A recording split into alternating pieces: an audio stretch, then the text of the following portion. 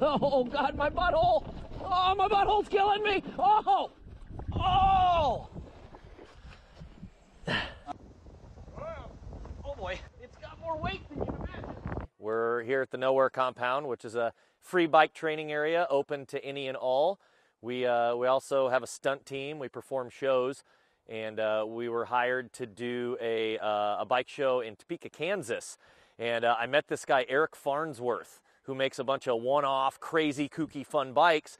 And he was riding this wild log thing that day, and our team got addicted to it, buzzing it around and everything. And before we left that day from the shows, he's like, you know, this thing's big and heavy. I don't want to haul it home. If you guys want to have it, you can have it. And we were super stoked to be able to bring it home. And we've had it for about a year now. And we just play on it, you know, off and on. And it's a really wild contraption. Hold on, Chris. We got some rollers. Woo! Chris, jump off! I can't! God.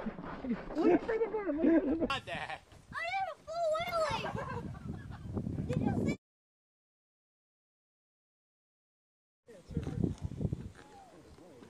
Oh! That was looking so good. We got it figured out now. This one's it. Oh, God, my ankle. Purple! Got to airdrop me those photos. Yep. It's definitely different. It's not your everyday occurrence for sure. It's pretty exciting. Right? Like, that'd be fun. Just lay there and sunbathe.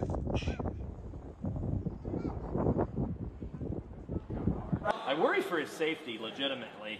I mean, not enough that I'd stop him, but enough that it concerns me. See now, Carl, this is where I regret wanting to ride with you.